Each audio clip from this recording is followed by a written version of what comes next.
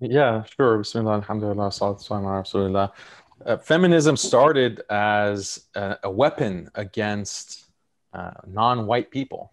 Uh, that's pretty much the origins of feminism as a attack in the colonial project. So you had Europeans, enlightened Europeans who were part of this liberal secular project trying to colonize the rest of the world. And this is known as the what was known as the white man's burden. And it was racialized. It was this idea that the white European man is intellectually superior and has a higher IQ, and the European mind is scientific and is best able to determine the right way to live, as we talked about in the previous discussion on liberalism. And so they want to export this. This was their burden to civilize the rest of humanity and bring them into the light of reason. And part of this project was to criticize family practices, basically to look at these other cultures and say, look how backwards they are, look how they treat their women. Okay, that was a big component of it. And it also generated a lot of justification for the colonial project because it tapped into this kind of savior mindset. Like, we need to go save these women from these evil men, right? And there's a book that is pretty well known. It's called Do Muslim Women Need Saving? And it talks about the more modern context in the run up to the invasion of Iraq and Afghanistan in the past 20 years, where a lot of the justification for that was these Muslim women are being oppressed by Muslim men. These Muslim women are being subjugated in their homes. They have to dress like this with the hijab and the niqab. They are not allowed to just move around freely. They can't go and marry whoever they want. They need like a wali. So this is oppression, and we need to save those Muslim women. And that generated a lot of support for the war in some segments of Western society in America and in Europe.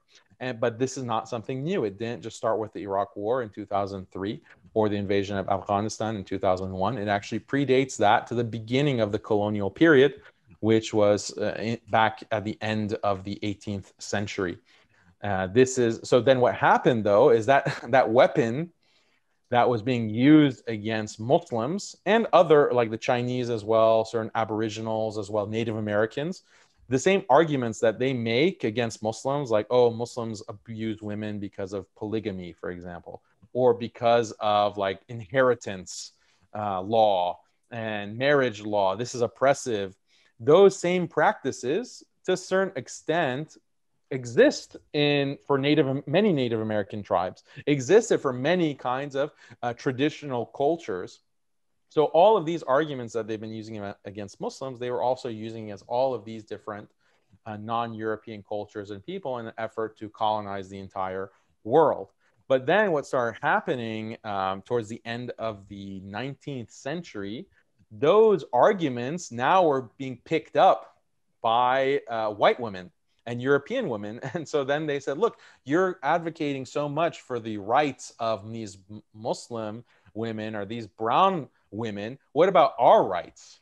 And we want this and we want that and we want equality here and there and that. So basically, the weapon was turned against them, and we're still seeing that today, like those same kinds of destruction, like the destruction that feminism has wrought on people around the world and cultures around the world. Now, more recently, in the past 100 years, is being turned against America and the West in general. Wow. It's Crazy. Wow. So that's like the untold story of feminism, like the idea that, oh, feminism was just women who wanted to vote. Like that's like a cartoon caricature. Like that's not really like the true full story. Like the original feminists were the colonizers, these European men who want to save, quote unquote, save Muslim women as an excuse to control and take over and kill Muslims. So for a Muslim to be a feminist is like the most ironic thing And it's the most backwards and contradictory thing. Like, no two things could be more incompatible. And it's not even necessarily subtle. It's like very obvious. So, and then the way that feminism operates nowadays is to throw shade, if you want to put it like that, on the entire Islamic tradition, because feminists say that, look, we can't really trust information and knowledge that's coming from men. Like, that's just a male bias, and that's mansplaining. So when we have all of the greatest scholars of Islam were men, right?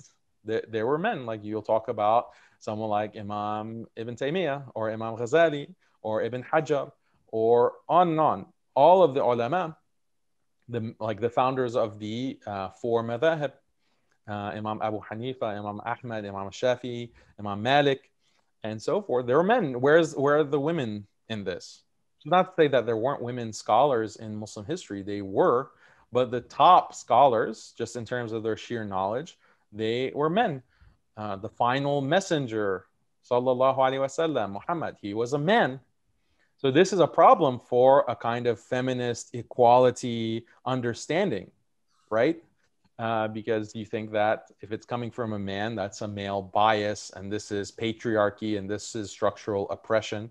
So you'll see many of these Muslim feminists who claim to be Muslim, they'll reject all of the Islamic tradition. They'll reject all of the Islamic tradition. They'll say, this is just patriarchal nonsense. We don't need the Islamic tradition because it's male bias. We'll just go to the Quran itself directly.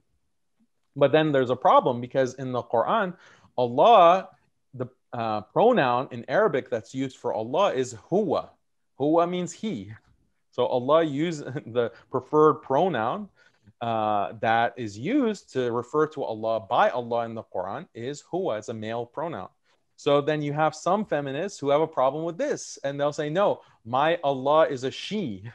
My Allah is a she. And you had Rashida Tlaib, the congresswoman from Michigan, who became famous for some reason as like a Muslim congresswoman. She actually went on record and said that, no, I'm a feminist and my Allah is a she. So now you're disagreeing with the words of the Quran. And this is clear blasphemy. You want to change the words of the Quran. So that means you have a problem at that level. So this is how feminism, like the word that I use for it, it's like the road to apostasy. You get on the feminist track, it might start off simple, like, oh, I think that there needs to be more women's programs in the masjid or in the community. Like, we need more women's programs. That could be a good effort or a good initiative to have resources dedicated to like educating Muslim women and so forth. Fine, that's good.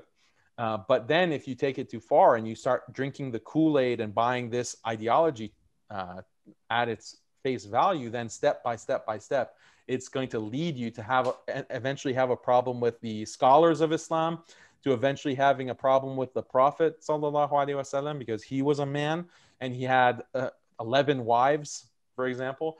And then you're going to even have a problem with Allah himself.